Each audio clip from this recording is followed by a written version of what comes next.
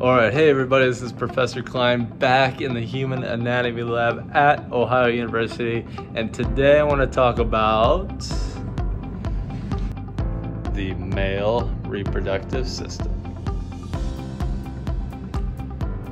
Alright, with the male reproductive system, we've got this giant model here, another model over here, and even a third model down here. We're going to focus on this large model, and by up here you can see, first off, orientation, the posterior side versus the anterior side. And we can tell posterior by the vertebral column, spinal cord, aorta, and inferior vena cava, all posterior structures. We can also see the sigmoid, rectum, and anus, sigmoid colon, rectum, and anus. As you travel anteriorly, though, you'll start to see things like the bladder. This is the bladder up here, large structure with the pubis, the pubic bone, surrounding that. It's been cut so we can see inside, but that would be this structure. We've also got the testes and the penis. So testes and penis for the male reproductive system. Want to jump up here as we track some things. We want to track, let's say, urine. Urine starting in the kidneys as you filter everything out, and then would travel down this ureter to the bladder. Notice how the ureter comes in this way. This is the ureter crossing the aorta, crossing the inferior vena cava over to the bladder. That can also be seen as this part here entering the bladder. Different from the urine pathway is the sperm pathway.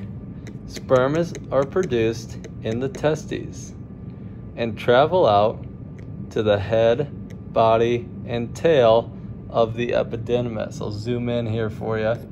Testes, head, body, tail of the epididymis, and then something called the vas deferens, where the ductus deferens comes off of the test or the epididymis and travels all the way up over and enters posteriorly near the bladder. We're going to look at that more in a second, but that is the pathway for sperm. All right, let's go ahead and take off this part, and now you can see the internal structures. You can see things like the bladder and the actual muscle that makes up the bladder called the detrusor muscle. That's right here, and that detrusor muscle is going to form into the urethra. The urethra is traveling all the way from the bladder all the way out of the penis. Now there's different sections to the urethra. This first part is called the pre-prosthetic urethra. Pre-prosthetic urethra, it's before the prostate. This is the prostate right here.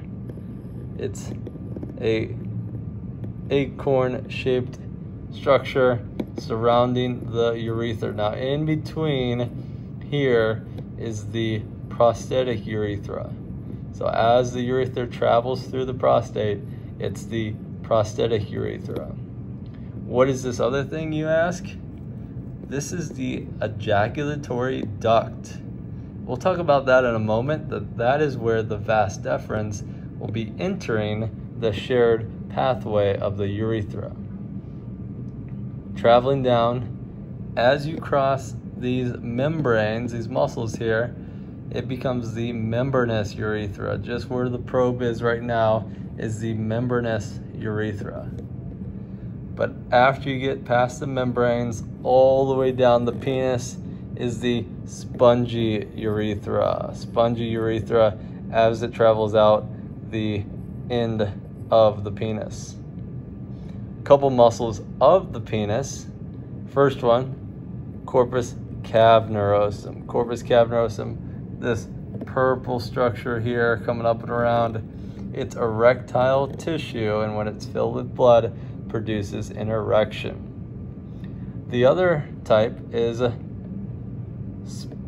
corpus spongiosum. Corpus spongiosum, that's all this area here. This pink area surrounding the urethra. So the corpus spongiosum surrounds the urethra. As it heads out, it gets to the glans penis, the tip of the penis. And in this case, this is an uncircumcised penis where the skin or foreskin reaches all the way over the glans penis. Circumcised penis would not have this extra skin covering the glands. Back to the sperm pathway, we said this is the testes, which has the scrotum. Scrotum is the skin surrounding the testes. And we said that sperm would travel out the testes to the epididymis. Also notice things like the testicular artery right here, and the panpiniform plexus, supplying the testes and epididymis with blood. But notice this vast deferens as you come up and around, and now you can see things like the seminal vesicle, seminal gland, seminal vesicle. This is producing alkalytic fluid, ejaculate, to add to the sperm. Sperm plus ejaculate fluid equals semen. Now this gives about 60 to 70% of it. The next part is the prostate. The prostate also adds to semen. Now if we were to look in here and see exactly where this enters, well, you'd have to come in here to see the ejaculatory duct. The vas deferens goes into the ejaculatory duct, which then goes into that prostatic urethra, membranous urethra, and spongy urethra out of the penis. So from the prostatic urethra down, it's a shared pathway between urine and sperm. Now sperm do not like to be acidic, and urine is acidic. So that's where the ejaculate comes into play, neutralizing that acidity, and the prostate adds to that.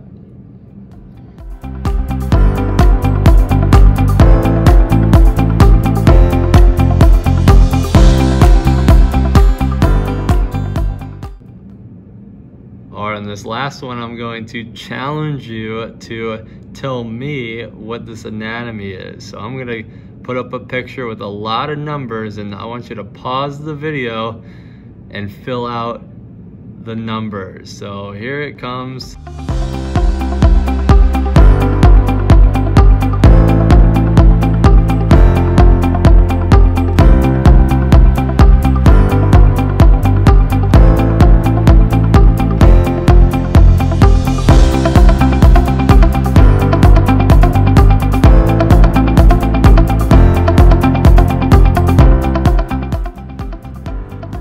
Alright, that's been your video on the male reproductive system. I'm Professor Klein. This is the Human Anatomy Lab at Ohio University. Thanks for watching.